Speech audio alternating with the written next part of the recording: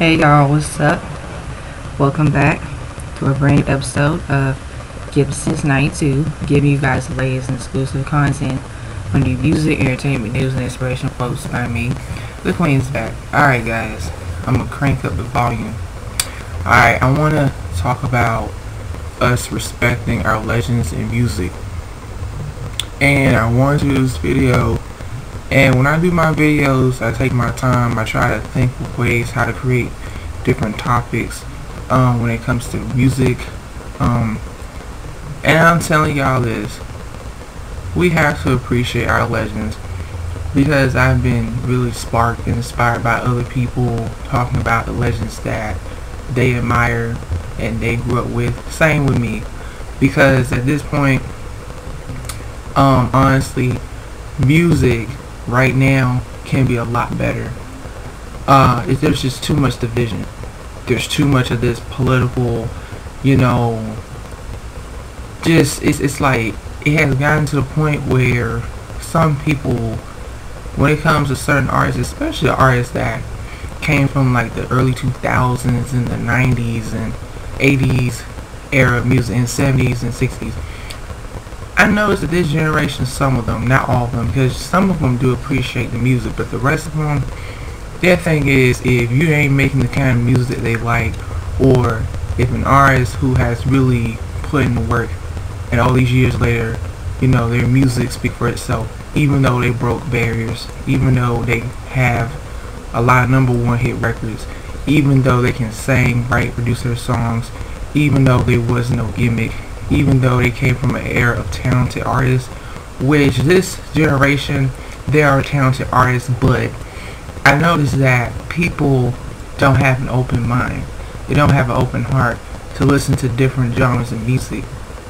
That's why music has gotten, within the past, I would say 20 years, has gotten worse, especially on mainstream radio, because mainstream radio was a lot better when I was coming up.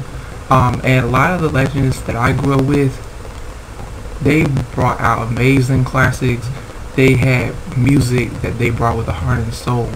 And then they didn't sell their soul to, had it longevity. They made music, and music was more like, a lot of people during my generation, as long as you had the talent, as long as you had the creativity, you can make any kind of music, any kind of sound. You had the free will to make a sound that people can know you for, they can recognize you for, they can know like, oh, this is that artist. But today's music, it's like everyone sounds the same, and it's pretty much irritating to me, because I'm like, okay, I see people's perspective of how, well, some of the music legends, even though some of them, they still continue to put out albums, they still connect with this generation of music lovers, the ones that do appreciate their art and sound. I love y'all so much, because y'all really get it. But it's like, this is why, we gotta, put in, and give them their flowers, because, man, you never know. And what's so amazing, too, is like, I can look at someone else's opinion on music, and especially when they have grown with the music, and especially like, they know all the songs, they remember a song that they were at such and such place, and they know a song from their favorite artist. That, do you realize the impact of the music legends that actually were able to really catapult into superstardom? We have superstars in this new generation. That's why I want this new generation to see their own superstars and change the game too for the next generation. Do the same thing like the people that came before them. And there are some really dope, talented artists that are superstars, but we have a couple of issues where I want to talk about, where it's like social media is the issue, the blogging is the issue in some ways. People are just so into like a lot of that drama, gossip so much. I think that it is overshadowing the music, and I know and understand that artists are human beings, and like I said, we have found that there's some artists are really, some are messed up. In terms of messed up, I'm talking about They don't have no soul. They're cruel to other people behind the scenes. You guys know what I'm talking about. You know, you've heard the stories. Some people that really didn't really fathom thinking of doing the things that they've done, even though they're highly respected in music, even though they have, you know, put in the work. But that side of that Mr. Jekyll or Dr. Hyde that they had for all these years, harboring in their soul, yeah, that stuff came out. And when I swear to goodness, I swear to God, I was like, you know what? I'll say this, you know, people can support who they want, but I feel like you should have standards too. It depends on the situation, because some people's faves have done a lot of fucked up stuff, but I ain't gonna mention no names. I ain't gonna do it. I mean, you know, and I feel like it's too much of that. It's just so much. But a lot of the talented artists that I have really seen, you know, come out their shell, have so much confidence, so much different layers of talent that they have. You know, they can sing, they can write, they can play instruments. That's a gift, that's a skill. To be able to do everything. And I will mention names, but like good people that I feel like people still just say try to throw jabs. They try so hard to erase what they had done built. It's not just about popularity. It's about connecting with your music. It's about leaving a legacy behind. Years down the road, people will still feel connected with your music. People will still feel like, wow, this person saved my life. You know, their music. Let me mention artists that really pretty much are considered legends and will forever be.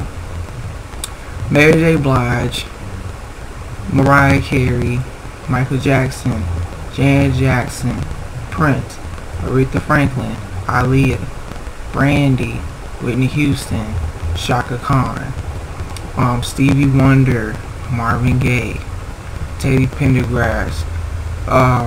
Man, it's a whole bunch. It's pretty much, you know, David Bowie. Oh gosh, the Beatles. It's a whole bunch of them. Because those people, they come to mind at the top of my mind, at the top of my head, because I feel like those are the ones that really put in the work. And it's really crazy because even nowadays, I really, like I said, I try not to get into like all the, you know, slander and all that, but see, really the thing is, these people really made great music of their generation. And I will keep promoting good music. I will keep promoting good artists. There are up-and-coming talented artists who are very talented that really caught my attention for this new generation. And I really think that the ones that have it is like, some of them are in groups, duo groups, girl groups, boy groups. There are pretty much some solo artists, female artists, and the male artists. And the thing is, what needs to happen, because it has to happen, is up to the power of the fans. And I say this because, perfect example, I talk about Aaliyah a lot, right? Within last, I would say, how many years of her career, her legacy, and even how she passed on. Oh, I need to mention Selena Quintanilla too. Okay, then we'll get back to Aaliyah. But Aaliyah pretty much has fans like myself and the rest of Team Aaliyah that we're ride or die fans to the day, till forever, eternity. You know why? Because despite how her legacy throughout the years was a little bit, it had its ups and downs, and then it was so frustrating that her family has endured so much too. So out of respect of the Halton family, I understand, because they have seen it all. Aaliyah has went through things that we may not have known about, and we don't know. That's why I need a biopic to be done correctly, because I feel like she definitely is one of the reasons why, the main reason how you see a lot of these artists, female and male artists, with the sound and music. She's the blueprint, especially with these female artists. Their sound, their style, they look, not to put them down, because they are original too, but I can see how their inspiration to Baby Girl's impact in her music and her style and the swag that she possessed, it's like she is pretty much the original Enigma. She's the original OG of like the mysterious. You know, she had the talent, the vocals, you know, dancing. The producers that she worked with, she was able to really, you know, have her lane and stand out and be unique and be original. And it was okay to do that, because back in the day, the thing is, you just had to be yourself. You didn't have to be like someone else. There was no need for you to be some other artist. You just had to be you. You had to find yourself, and you had to put in the work and the talent, but also stay true to yourself. And the thing is, with Aaliyah, it's like all the stuff the fans have done throughout the years. We have gotten the MAC collection, we've gotten the wax figure, we have pretty much did the groundwork. And I feel like people need to respect the fact that she literally wasn't some gimmick, or, you know, wasn't some like mediocre artist or just like a cookie cutter. No, and she was no machine, you know what I'm saying? But I think that it's a blessing that all Team Aaliyah, we pushed through. We really made sure to carry out her legacy. We made sure that we put in the work, and we reap the benefits of, you know, that respect for her, because she would be very, very proud. And like I said, we definitely, when it comes to her, we don't take no prisoners, and we don't take things lightly, because with her, I look back at how she really worked her behind off. She really was doing her thing in music. And I think that, you know, despite the naysayers, that's why we go hard for her, because really Aaliyah pretty much almost, and this is my honest opinion, I almost believe that if it hadn't been how the power of the fans, you know, promoting her music, still getting on like her legacy, you know, demanding that her and her estate make sure that she gets everything put together, she pretty much would have been a myth, a so-called myth, or frozen in time. She probably would have been like some, like, you know, like it really wouldn't have been like, she wouldn't be more recognized. She wouldn't be acknowledged. Then when some of these hating people, her trolls and haters, talk all this smack, we always go off. But I'm at a point now, it's like, hey, I really don't care.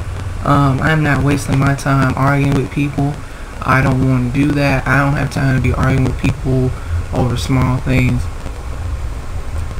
It's pretty much, like I said, I have this platform. This is what I do.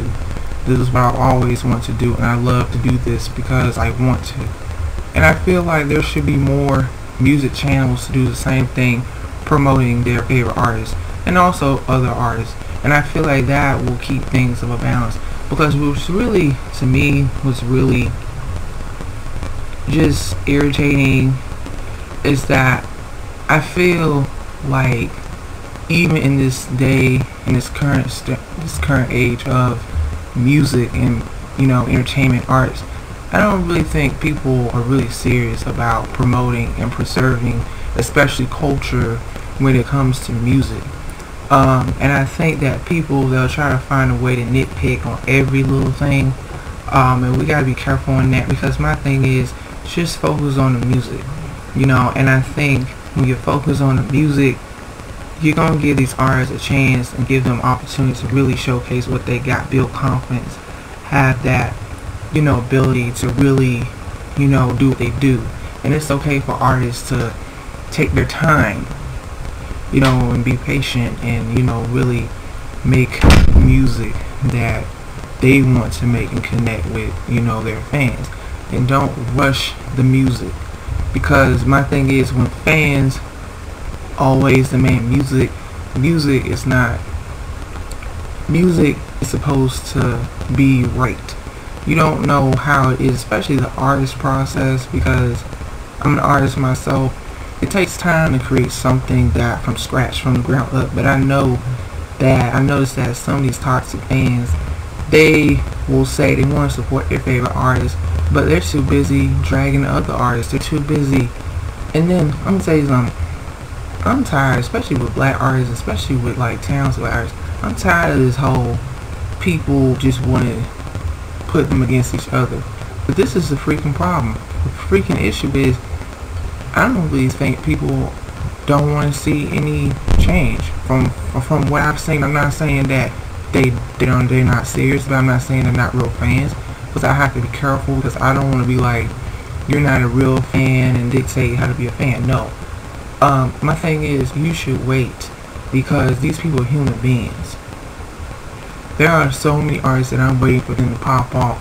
There are some artists that I've been supporting them since day one, since the underground, and then I get so excited when they put out new music. So I'm like, wow, okay, cool.